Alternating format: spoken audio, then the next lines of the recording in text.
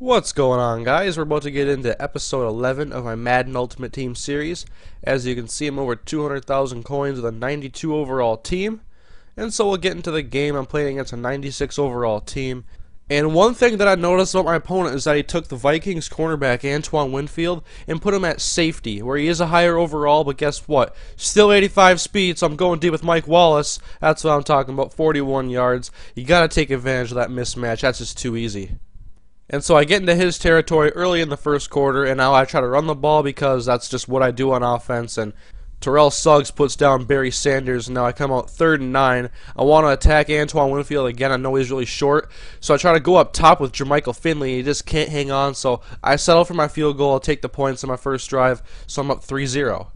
And now it's my opponent's first drive on offense, and Rodgers goes back and finds Roddy White over the middle. That'll be a first down, getting to the 40-yard line. And now the next play, Rodgers still out of the gun. He's going to find Reggie Wayne over the middle. That'll be a gain of 9, setting up a second and short. But he stays out of the gun, and I just come around with Julius Peppers, just shoves the blocker out of the way. Peppers gets a sack, so we're back to 3rd and 10. Now I'm trying to get a stop, get the ball back, and add to my lead, but he finds Roddy White once again coming across to the left side. That'll be a first down as he gets into my territory for the first time. I get him another 3rd and long situation, and I must have messed with my hot routes too much, and I took someone off of his running back, so Barry Sanders gets an easy 23-yard gain, and then he would find himself in 3rd and 5, and I just try to play good coverage, and Peppers got around his blocker once again. He gets a second sack. And so he would add a field goal and tie this game at 3. And now we'll go into my next possession on 2nd and long. And I don't even know why I threw this pass. Looking for Mike Wallace, but Asante Samuel is there, picks it off.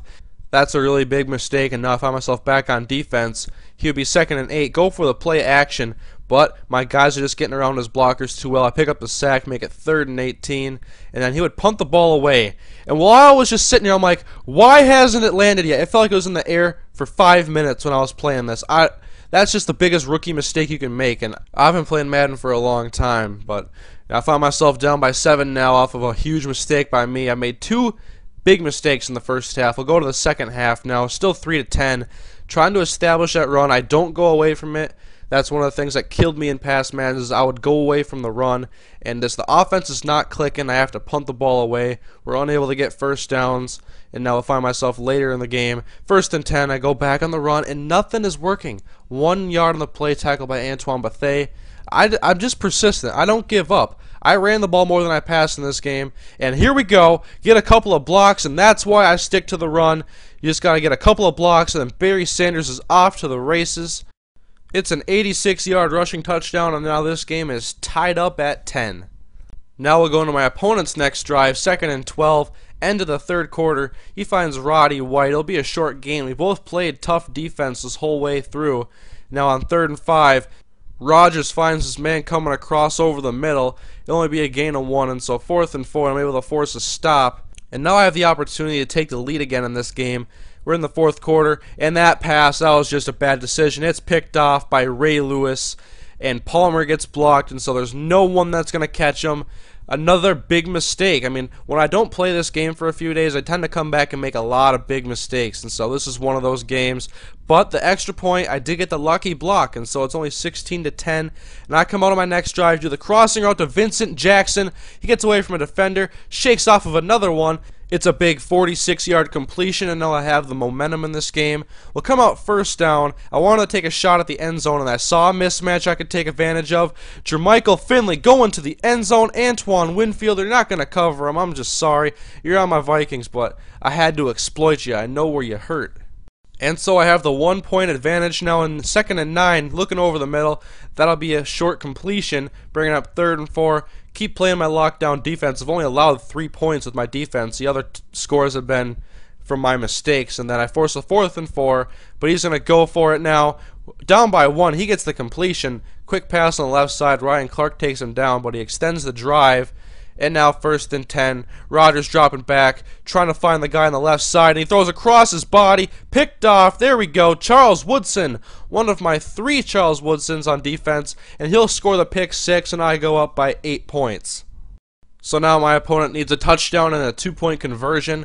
Rodgers finds Barry Sanders out of the backfield. That'll be a first down, picking up over 15 yards on the play. But I'm letting him get that underneath stuff pretty easily. I just don't want him to beat me over the top. And now he looks over the middle, and one of my other Charles Woodsons is there. It's another interception. And now I just have to run out the clock. He's got all 3 timeouts, and 3rd and 12, and I'm like, Mason Crosby can hit it from pretty far out. I'll just run the ball out of the shotgun, and Walter Payton just breaks the tackle, goes up the middle. It's a 48-yard touchdown for Walter Payton, and that is the dagger. I go on to win this game 31-16. I get 1,700 coins in the game, and now it's time to go buy some stuff.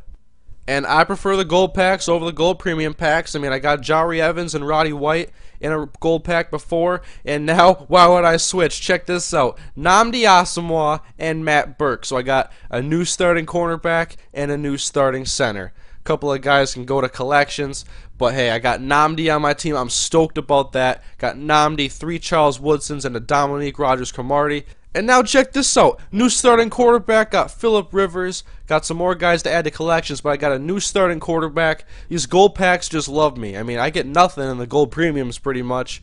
The gold packs just, I get such good luck. Now I get Maurice Jones-Drew. And Joe Hayden, he'll go to a collection.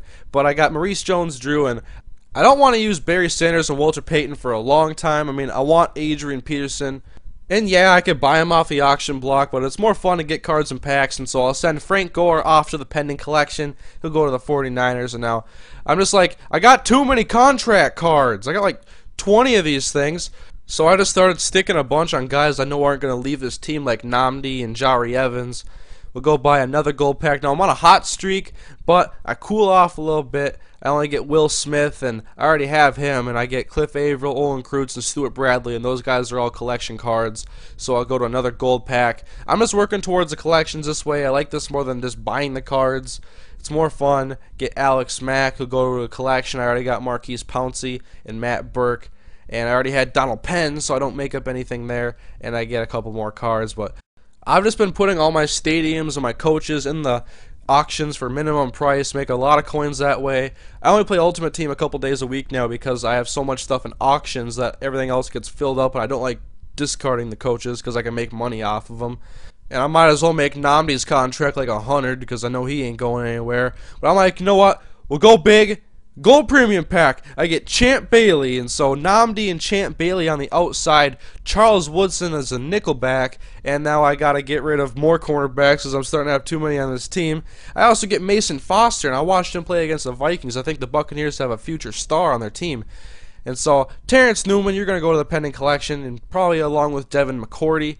And so, thank you guys for watching episode 11 of Ultimate Team. I hope you guys are enjoying this series. It's the most requested on my channel, and I really love playing the Ultimate Team games, and so I'll be back in episode 12 very soon. Hopefully get that uploaded in a couple days, so I'll see you guys in the next commentary. You guys have a great day, and the Gophers are not going to beat Michigan tomorrow.